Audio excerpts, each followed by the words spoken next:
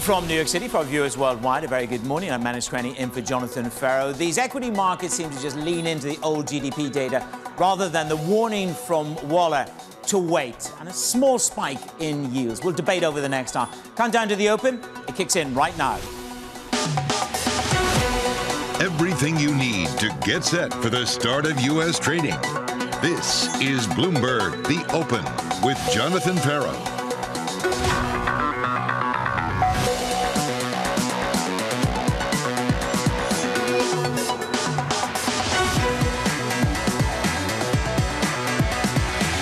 Coming up in the show, markets digest more Fed speak, pushback on rate expectations. Stocks on the cusp of closing out a blockbuster first quarter, and traders look ahead to the PCE, the data, and Chair Powell. We begin with the big issue, Waller pouring cold water on the path to lower rates.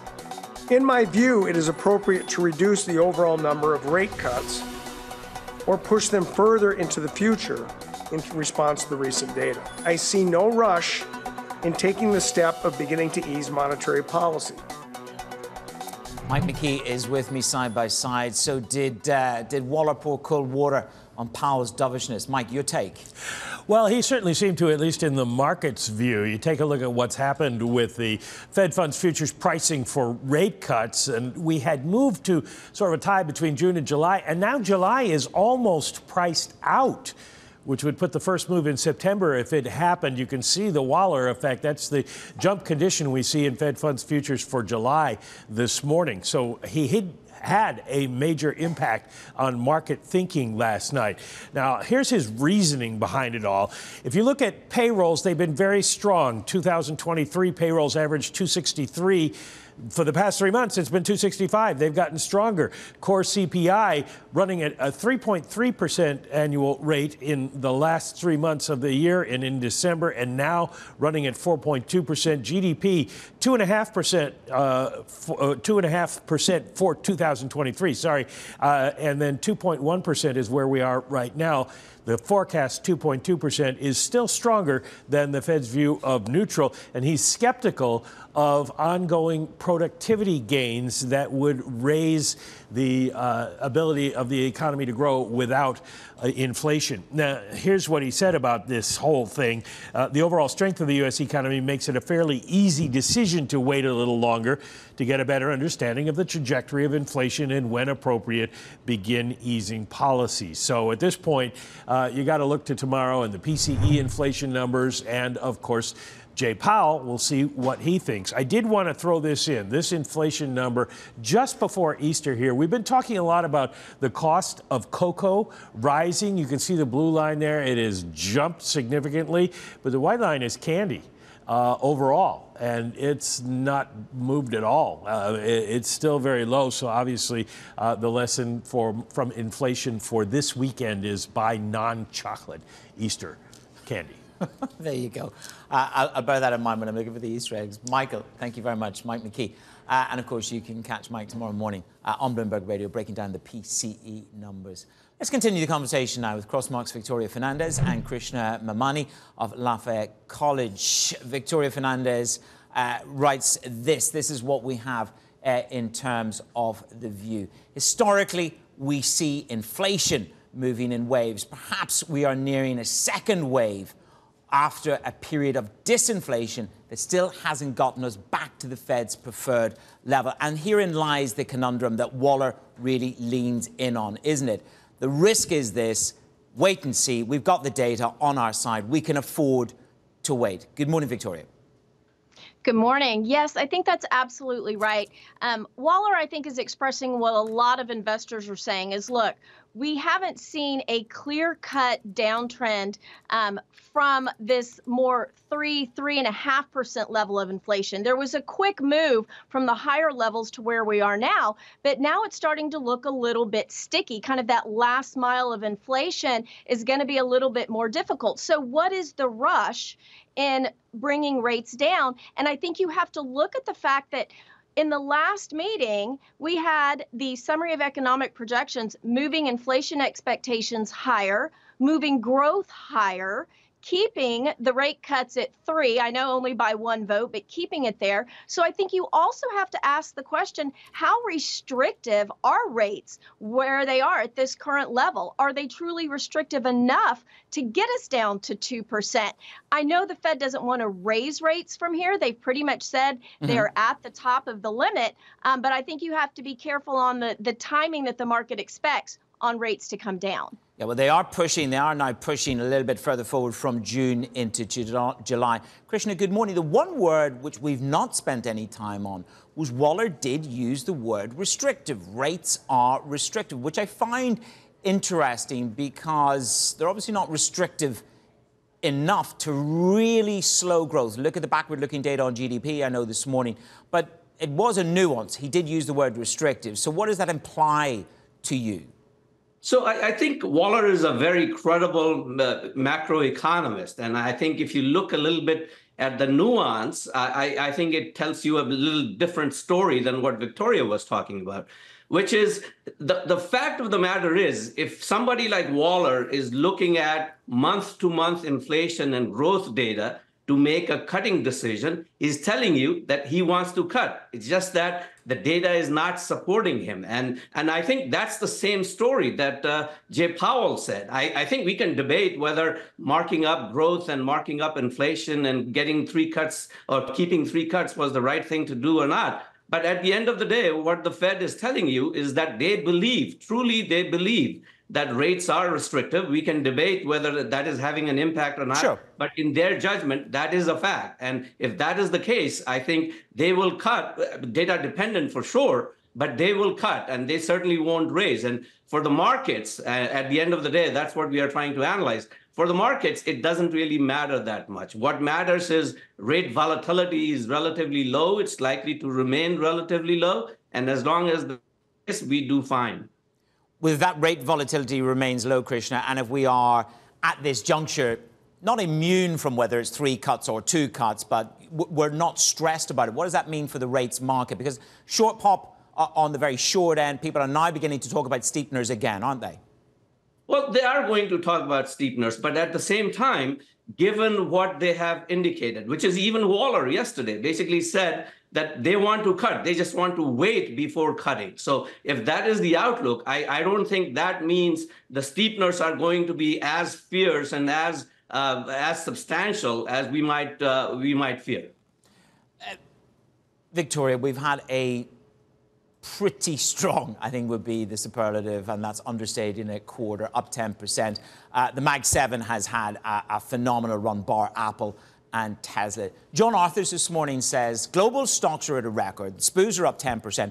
The bears have capitulated. I mean, there's the Mag 7. We can digest the bifurcation there in just a moment. But do you think the bears have capitulated in this equity market?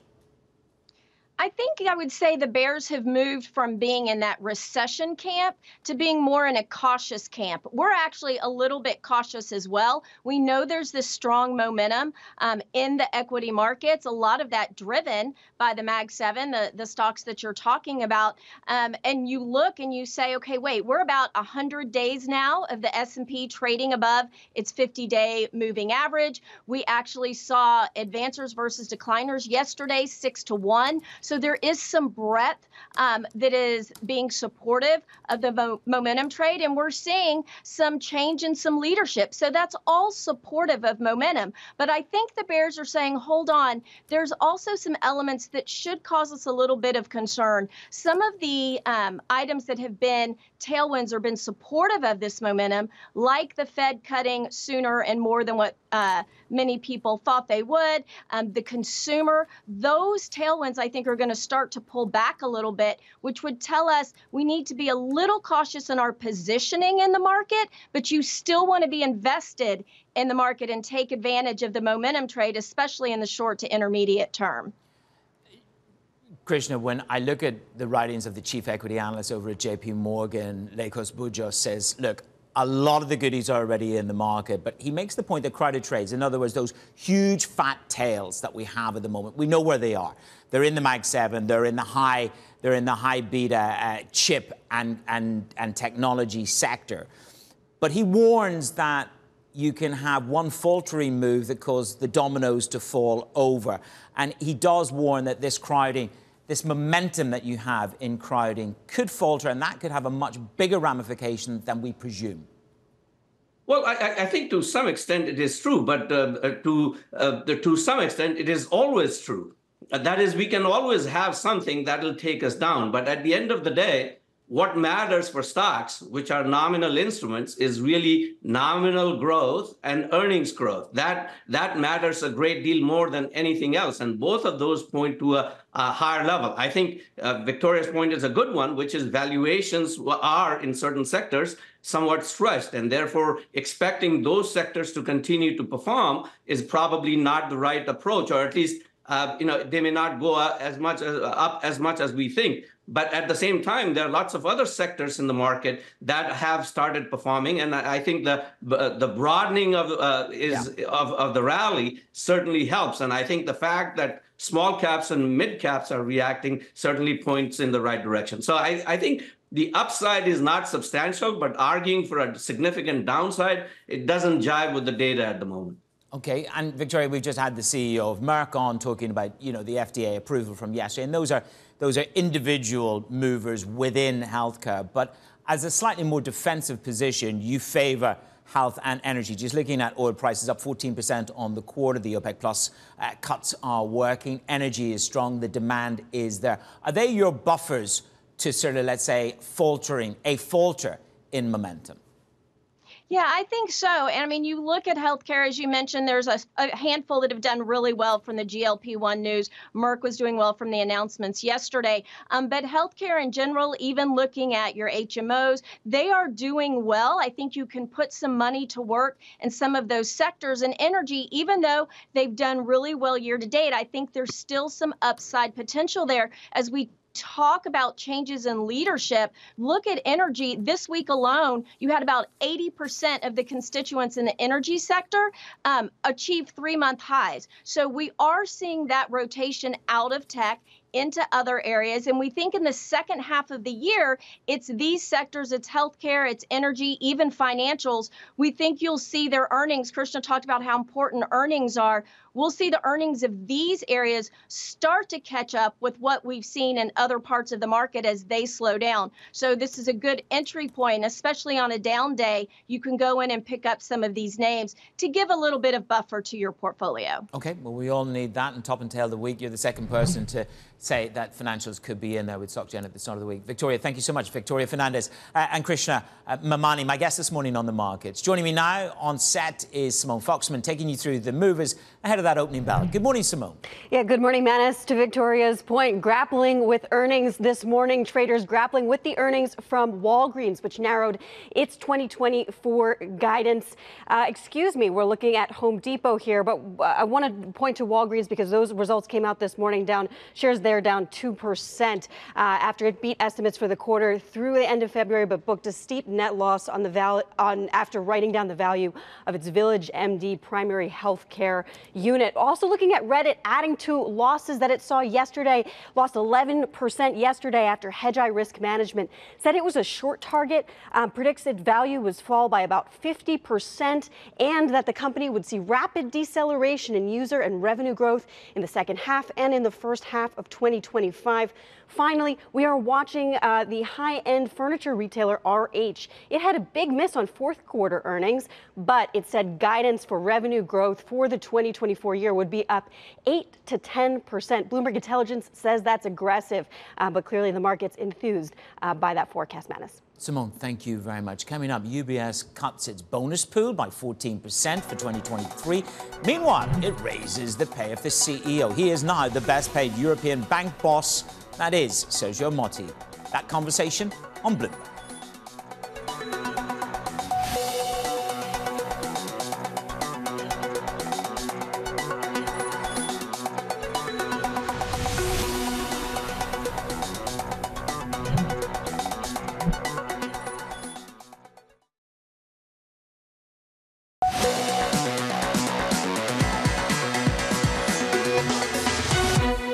Let's drill into the world of finance now a little bit more. UBS reporting record annual profit. Driven by the company's acquisition of Credit Suisse, the bank also is cutting its bonus pool by 14%, despite raising the pay of the CEO, Sergio Motti. The raise makes him the top-paid banker in Europe, but yet, take a look at that, still seriously lagging his peers in the United States of America. Jamie Dimon on $36 million, and Noel Quinn, his remuneration, of course, doubling to $13 million, still behind Sergio. Michael Moore is with us on this story. It was a pretty important deal. UBS, Credit Suisse, two systemic banks. But Motti, he's the kingpin in Europe in pay. But there's still that differential with the US, isn't there? Yeah, there's still a huge gap with, not just Jamie Dimon, but all the U.S. banks. A lot of that is driven by the profitability gap, the price to book gap there. But UBS has made some progress on that front, and I think that's why you're seeing the pay bump there. But I think it does fit into the trend we've seen, which is for the staff, pay was not great last year in 2023, but for a lot of the executives, they saw a nice bump. So this is in part about retention, and it's about keeping the ship steady, although cutting the pool by 14%. They're not alone in doing that. I mean, a number of other houses did cut across Europe as well. Talk to me this morning. We have a letter from Colm Kelleher. It talks about, talking about steadying the ship, it talks about the duration that Sergio Motti could be at the helm, and some interesting points that Colm Kelleher makes. Yeah, they said, at least for the integration, perhaps longer, and they've talked about the integration being 5 years. That's notable because Motti turned 64 in a few weeks. And so, they're kind of laying out a timeline for him being there into his late 60s. But I think we kind of expected that when they brought him back, for round two. And they had signaled that this would not be an easy or a quick integration. So they want someone who's going to be steady throughout that period, that's going to bring a lot of changes and a lot of job cuts. There's a wonderful line in the story, which is Sergio's, he looks a lot younger, perhaps, than actually he is at 64. But this is about putting these two units together, Credit Suisse and UBS. Do we have any sense of, they've often said this year is a critical year. Why is this year so critical for this integration, Michael? Well, I think last year was about getting it started, and this year is about some of the difficult work. Credit Suisse came in with a lot of legacy issues, on the legal side, on integrating these two businesses. There was a lot of overlap. So I think this is, last year you had the huge initial gain from the purchase. That was the negative goodwill aspect. Yes. And that, kind of, covered a lot of sins, as it were. But this year is about kind of digging into what is this business going to look like going forward. Okay, Michael, thank you very much. That's the very latest from Wall Street. Michael Moore there on the UBS story. Let's switch gears to politics. The Treasury Secretary Yellen slamming China's use of subsidies to gain an unfair competitive advantage, saying this: there is no country in the world that subsidizes its preferred or priority industries as heavily as China does. Anne-Marie Hordern is with me now. So, I mean, we saw Xi meeting some pretty impressive lineup of U.S. industry leaders yesterday. Why is Yellen taking aim at the subsidies? One could argue a number of the chips companies here have had a few subsidies thrown at them. See you and raise you. Anne-Marie, good morning. Right. Well, one issue, of course, is that we had this complaint filed at the WTO about the Inflation Reduction Act from the Biden administration on China when it comes to electric vehicles and the subsidies you can get if most parts of those electric vehicles are not being subsidized from places like China. So this is potentially her hitting back on that recent WTO complaint. Also, it is reported that she is expected to travel to China for the second time as Treasury Secretary in the coming weeks in early April. And she said, I will press my Chinese counterparts on this. And what she's talking about is overcapacity in these green energy space, and China, and she talked about China's global domination desire in these industries, speaking to MSNBC yesterday, and then also talking from a solar factory in Georgia. She also compared in her speech what we saw in terms of overcapacity, what she sees from China now, that they had in the steel and aluminum previously, and those kinds of investments. And she says this distorts global supply chains. And also, Manus, it's an election year. It also distorts what's happening in terms of labor markets. They want to make sure that jobs for these types of industries stays in the United States. And then this plays back to we are in full drum electioneering mode, and these kind of stories and narratives will play well. They will play well because both Trump and Biden want to talk tough on China. But what we've seen is that Trump had these tariffs on China. The Biden administration kept the Trump-era tariffs in place and then upped the notch in terms of export controls. So going to an election season, you're going to want to see, but one thing that's has bipartisanship in Washington, D.C. is going to be taking the hammer when it comes to China. And there's a slowdown of foreign direct investment to China. To your point when we started this segment, probably why Xi Jinping wanted to make sure he met with American executives. Yeah, well, it was a grand piece of theatre yesterday, wasn't it? Anne-Marie, thank you very much. Anne-Marie Hordown, tracking the political narrative. Coming up on the show, your morning calls. A little bit later, joining me on set, it is Mohammed Alardhi of Investcop on his outlook for private credit markets. This is Bloomberg.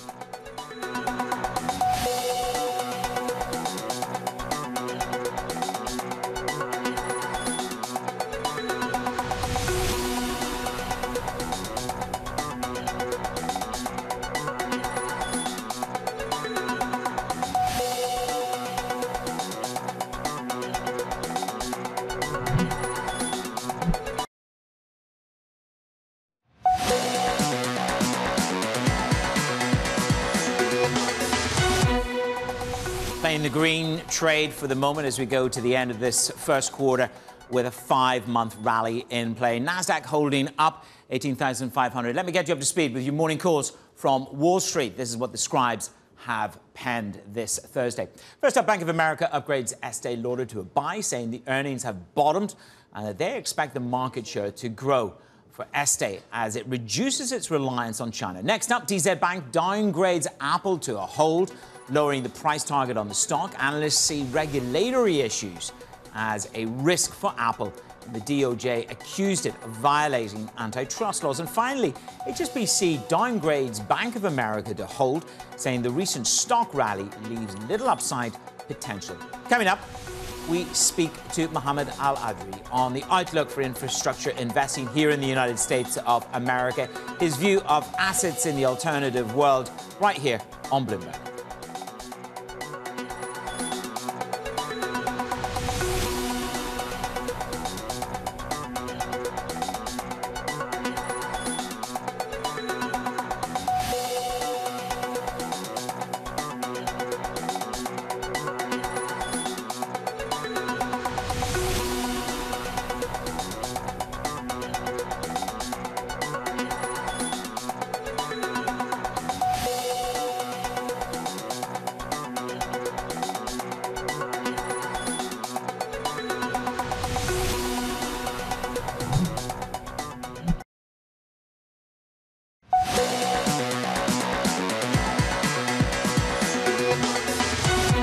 Do you want to be a hero before the PC? Do you really want to be that person that takes a huge risk position before the inflation data? Waller made it very clear, pouring cold water on the necessity to move. You're still trading up for 5 months in a row. We haven't seen a day of where this market has dropped by more than 2%. This is quite a furious rally. We're rolling over to the open. We're still above 5,300. One stock that we are keeping an eye on, it is Estée Lauder, the personal care company. Some other assets to keep an eye on. You've got 2-year yields. They popped by 7 basis points yesterday evening as Waller poured cold water on the necessity to move now, immediately. In terms of rate cuts, you're also looking at euro dollar up by down by 1/8 of 1% at the moment. You're looking at a 5-week low as we saw the dollar go bid on the back of the Waller comments. And crude is flying higher, up 1.38%, up 14% on the quarter. And again, the OPEC Plus cuts are biting hard into the supply side. And Saudi manages to raise the price of their crude to Asia by 10 cents for May. Those are the markets. One stock, I was ahead of myself there. That's never a bad thing. Estée Lauder, it is the personal care company. They were upgraded by Bank of America to a buy from neutral, saying that the earnings have bottomed. Simone Foxman has the details. Simone. Yeah, the bank also raising its price target to $170 a share from $160 a share. Shares up 3.5% in today's trading. The bank saying that the negative revisions that it has seen over the past 2 years are both the fault of the company and the macro environment. But now the measures are in place that are needed to sharpen the brand. Better balance across geographies and regions, reducing reliance on China and travel retail. All of this going to lead to a profit recovery. I should note, however, this is enthusiasm carrying over from yesterday after the company announcing that its Clinique line would be available in the U.S. Amazon Premium Beauty Store. Canaccord says that's going to make it easier for customers to get Clinique. Even Jefferies, which has a hold on the stock, says that they are excited about this distribution channel. Shares, I should mention, are about 60% below their December 2021 peak, though. Is this the beginning of the turnaround? Traders today grappling with that question, Manus. Okay, Simone, thank you very much. Let's turn our attention to the crypto market. The federal judge is in New York. The ruling today, the SEC is able to move forward with a lawsuit against Coinbase. Isabel Lee has the details. Isabel, what have we got? Hey, Manus, this is interesting news because it means that the SEC adequately alleged that Coinbase engaged in unregistered sale and offer of securities and illegally operated as an exchange. So Coinbase is the biggest crypto platform in the U.S. It listed publicly in April 2021, so almost 3 years for now. And this is a blow to Coinbase and, of course, other crypto platforms who have long argued that the SEC does not hold jurisdiction among them. And, of course, this is a win for the SEC, which has asserted jurisdiction over crypto. It won several rulings in New York. And again, the ruling comes at an early stage. The judge was asked to decide whether the SEC's claims, if true, are sufficient for the case to move forward. And Coinbase, of course, still has the opportunity to defeat the case after evidence gathering and appeal. Shares are up now 0.7%, Manus. Isabel, thank you very much. We'll keep a track on Coinbase. Now, 24 hours ago, I caught up with HSBC's Jerry Keefe on the state of U.S. markets. The U.S. market, which is kind of my primary area of responsibility in global banking here, I think that's well covered and well understood, and that's, I think it's basically go time in the markets here. Go time in the markets here. Joining me now, let's see whether he agrees, it is Mohammed Alardhi, Executive Chairman of Investcop. It is the Middle East's biggest alternative asset manager with $50 billion on assets under management. It's expanded its headquarters from Bahrain to Beijing to right here in New York over the years. Its latest investment, it is in Terminal 6. You've all used it or possibly want to use it again at JFK. He joins me now around the desk. Good morning. Good to see you, sir. Good to see you, Ryan. So Jerry O'Keefe is full go on the USA, go time in the USA. How would you describe your take on the US at the moment?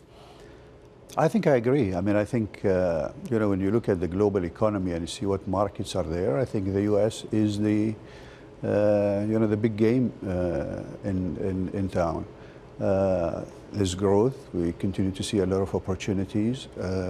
I think it continue to innovate, and so we are really bullish on the U.S. market. Now, you're sufficiently bullish to have already joined in on the renovation, as I say, of JFK. It's the joint venture with Crosshair. Is that a bullish call on international travel? Is that a bullish call on infrastructure? Or where do you want to deploy more in the U.S. in that JV? So I think infrastructure, a few years ago was not really, hot. But infrastructure now, I think, is really becoming very important. I mean, if you go around the world, you see a lot of governments are spending, are offloading a lot of these assets because they want to develop their infrastructure, they want to build their airports. And so our JV with Corsair is really in that sense. It's also, it's an asset class that investors like. It produces long-term yield and good returns. Obviously, we're dealing here in this country with the Francis Scott Key Bridge, the collapse, the tragedy around that. That's going to shine a much bigger light on infrastructure here. Sure. Do you think it will accelerate the investment case? It's tough to talk about a human story, but it will throw perspective on this infrastructure need in the United States of America. What kind of scope will that deliver for us? I mean, I think, when you talk about competitiveness in this global market, infrastructure plays a really big deal. And of course, I think the US is a big market for that. And, all the regulation and all the bills that are pushing for better infrastructure is a great opportunity for us. And yet at the same time, you had to make a tough decision between listing. You relisted the company in Abu Dhabi on ADGM relative to here in New York. Why did you choose not to go for New York? It is, I'm told, those people that have chosen here for their IPO, it's the depth of capital, it's the breadth. What was the deciding factor for you? Well, we listed a capital vehicle in Abu Dhabi.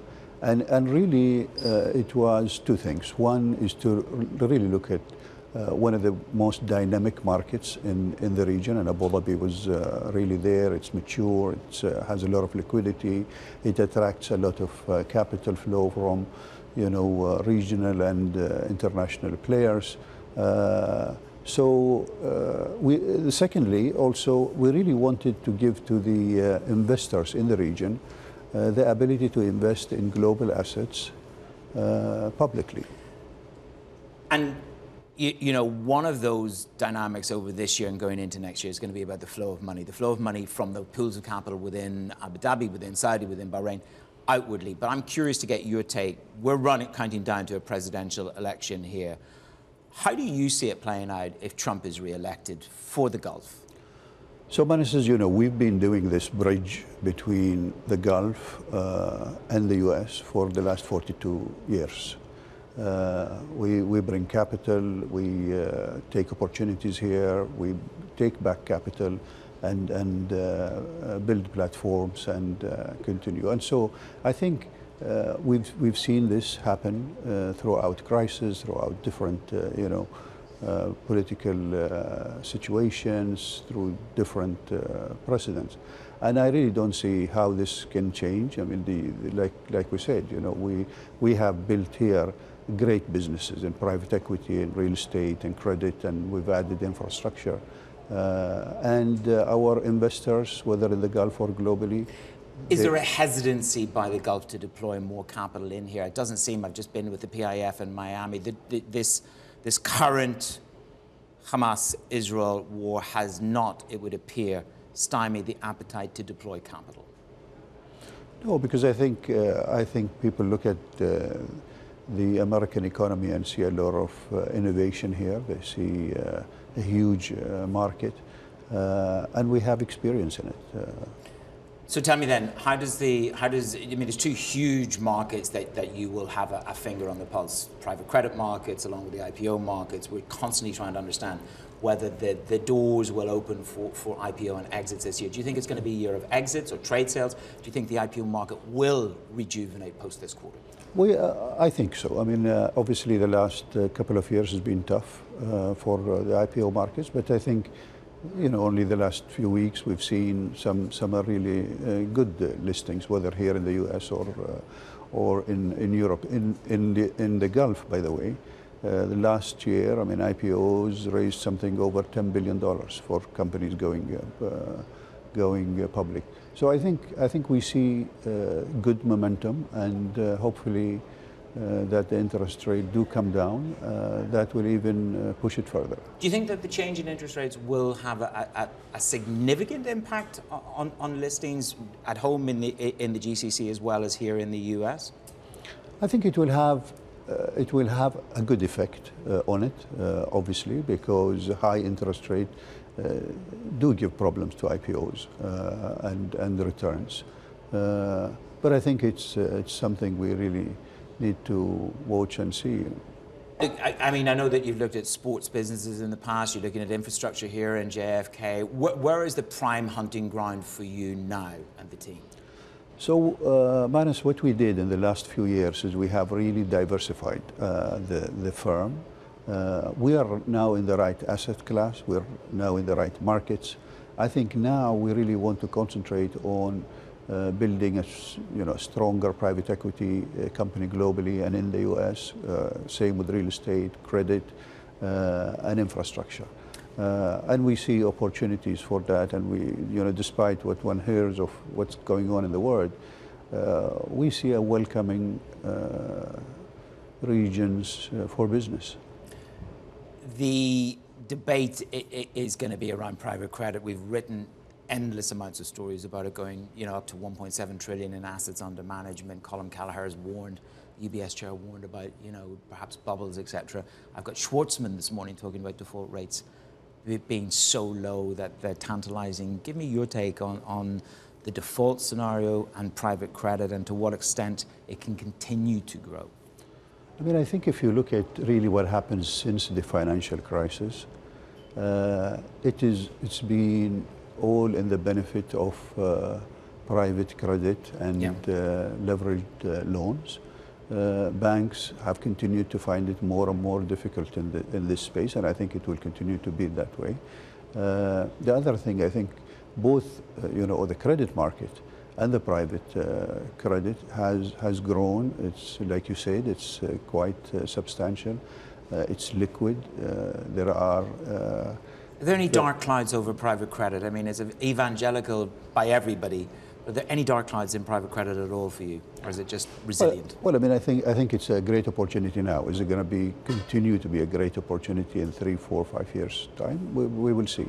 But I think there is a lot of very sophisticated investors around this space, and it continues to do good returns. You've just launched a new climate fund. I'm curious to know the appetite for that. I mean, the fossil fuel industry continues unabated. We had the head of the PIF here recently really sort of making very strident comments about the fossil fuel and the future of that. But your climate fund, what's it going to focus on? So we launched this in COP, as you know, in Abu Dhabi. And the idea is to really raise about $750 million fund to invest in this space. And what we see is that there is a gap in this. I mean, either there is the venture capital around the climate, or there is the big infrastructure project. But in between, there are a lot of proven technologies in good companies that really need support. And it's those ones that we are really want to support and target and grow.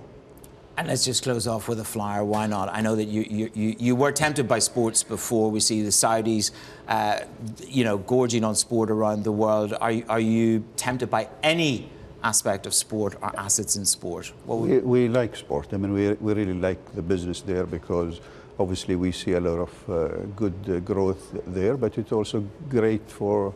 What do you prefer? Football? Do you like some American sport? What do you fancy? If well, you like we sport? look at opportunities and see what happens. But Mohammed, thank you so much for being with us. We won't get the breaking news on which sports team you're after. But anyway, the executive chairman, Mohammed Alardhi, there of Investcop, on infrastructure investing here in the US and private credit markets. Coming up, the crypto world. We're watching Sam Bankman-Fried's sentencing. We suffered a lot of damage to trust in the end of 21 and 2022.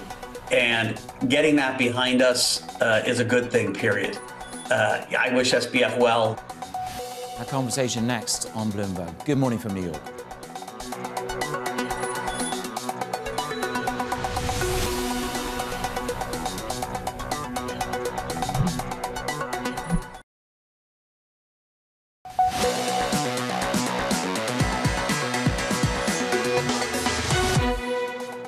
We suffered a lot of damage to trust in the end of 21 and 2022. And getting that behind us is a good thing, period. I wish SBF well. He is going to, serve some time and deserves to. But I think it's good for the industry to move beyond that. I think we have. I think, the face of the industry in some weird way went from a little kid in Bermuda shorts to Larry Fink. It's the final chapter of the FTX case. Sam Bankman-Fried will get sentenced to prison today for stealing billions of dollars from customers. Prosecutors are seeking the maximum of 40 to 50 years. He's back at Bloomberg. It is David Gura, and it's day one of reporting for him. So he's outside a courthouse in New York. Welcome back, David. Good to see you. The worst case scenario seems to be a gap between 110 years and 50 years. So it could be quite a brutal day of sentencing behind you. Good morning. Yeah, good morning. And it's a wide range, as you say, and our understanding is that these proceedings are now underway. Sam Bankman-Fried, dressed in a tan prison jumpsuit, is in the courtroom with his counsel, his new counsel. He took on new lawyers after he was found guilty of orchestrating that massive fraud. And our understanding is that they have gone through what's known as the pre-sentence report. That is kind of this corpus, this document that details the fraud that Sam Bankman-Fried committed, some biographical information about him as well. And now they're getting down to brass tacks, and that is what kind of sentence he should face. And there is, as you would expect, a lot of disagreement among the parties about that. At the core of this, and it's something that we talked about a lot on the Big Take podcast, is how much money was actually lost here. So in that massive fraud, investors lost money, customers lost money, and lenders lost money. There was this surprising development a few months back, Manus, and that is in the bankruptcy proceedings, bankruptcy lawyers said they actually feel pretty good that they're going to be able to make a lot of the folks who lost money whole again. And what the defense is saying is, given that, essentially, no harm, no foul, you can't fault Sam Bankman-Fried for this, the entirety of this massive fraud. Prosecution saying that's not the way this works effectively. You can't rob Fort Knox, buy a bunch of lottery tickets, win the lottery, then say, look, we've all turned out better than we did before all of this happened. So that's really the crux of what's going to be happening today, haggling among the defense, the prosecution, the judge over what that sentencing should be. And it's interesting when you look at the likes of Bernie Madoff, of course, his $20 billion Ponzi scheme, sentenced in 2009 to 150 years, sort of sets a precedent, because this was one of the largest white-collar crimes going on behind you that sentencing is taking place in. It's about messaging as well to the industry, David, isn't it? It is, and we heard that explicitly from the U.S. Attorney for the Southern District of New York, Damian Williams, after this verdict was entered a few months back. He said that this case moved quickly on purpose. He wanted to send a message to all fraudsters, but certainly fraudsters in the digital assets and crypto world specifically. It's interesting, and I guess we have to wait and see sort of how resonant that message is going to be, and I think the severity of this sentence is going to determine that. But as you know well, Manus, when you look at how Bitcoin has been doing and other cryptocurrencies, it's as if this didn't happen, that this was a blip. And I think that that's something that law enforcement and regulators are going to have to reckon with here in the coming weeks and months, just how much of a deterrent this is going to be. But it's certainly something that's being brought to bear in this sentencing memo from the prosecution. They want, yes, a punitive side of this. They want Sam Bankman-Fried to be punished, but they do want a message to be sent to folks in crypto, in finance broadly, that you cannot have this kind of malfeasance, concoct this kind of scheme and execute it, and not expect to pay some sort of penalty for it. Well, if you listen to Brian Armstrong over at Coinbase, he talks about the ability to start a new chapter on the back of this. David, thank you very much. Great reporting, David Gura, there on the Sam Bankman-Fried trial. Tune in for a special edition of Bloomberg Crypto. That is at 12 p.m. Eastern. And you can catch David Gura on Bloomberg's Big Take podcast. He's back in action. For some sector price action, let's get across to Simone. She's with me.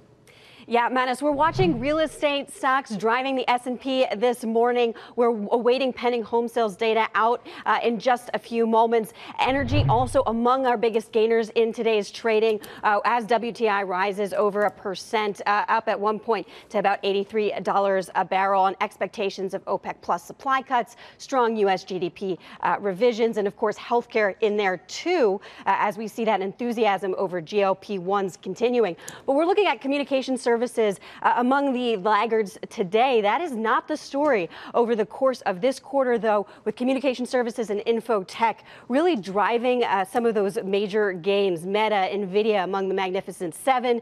Other growth stocks like Micron and Netflix up as well, 40 and 24% respectively. Whereas we're seeing real estate really lagging here. I think in your battle between growth and value, it's clear the growth is winning this first quarter, Manus. Simone, thank you very much. Simone Foxman there. Coming up, we'll give you market moving events, counting down to the PCE in your trading diary on Bloomberg.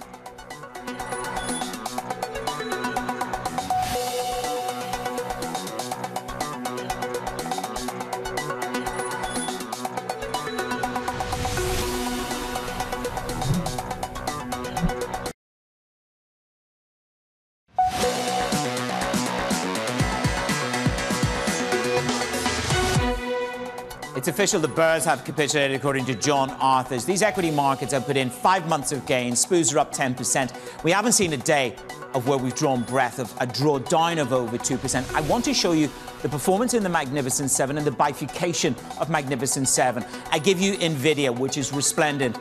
Tesla, however, is down, and Apple. These are the laggards of the Magnificent Seven, and that is why people are saying we need to perhaps reconsider the construct of tech going into the latter part of the year. Maybe it is an opportunity to buy those dips. Let's stay to play on the equity markets. Your schedule, your trading diary is this. Mitch sentiment at the top of the hour. We're also waiting for the sentencing of Sam Bankman-Fried, and the US bond market closes at 2 p.m. Eastern. Tomorrow, we will end the week with the US PCE data, and the Fed Chair, Jay Powell, speaks. You've heard Waller. What will Powell push back with? Okay, that is it for me and the team here. It is Good Friday tomorrow. We have a day off. We'll see you on Monday and do it all over again.